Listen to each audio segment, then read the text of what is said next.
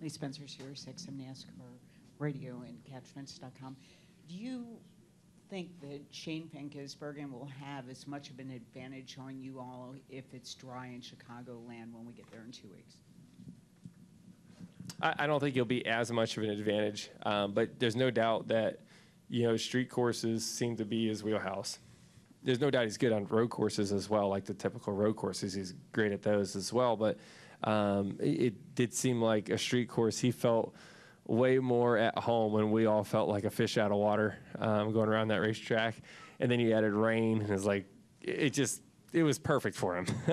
And he capitalized as he should. All of that, I think for 99% of the field, that was the first time for any of us to do anything like that. And we all have very limited experience of racing in the rain.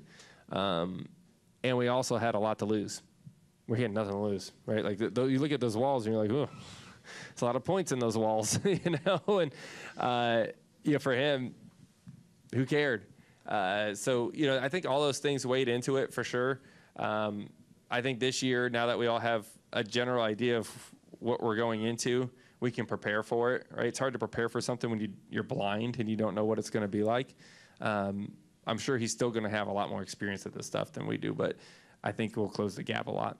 I'm doing a story on Chicago and Shane van Gisbergen. On a dry track, do you expect him to kick everybody's tail like he did a year ago? What kind of race?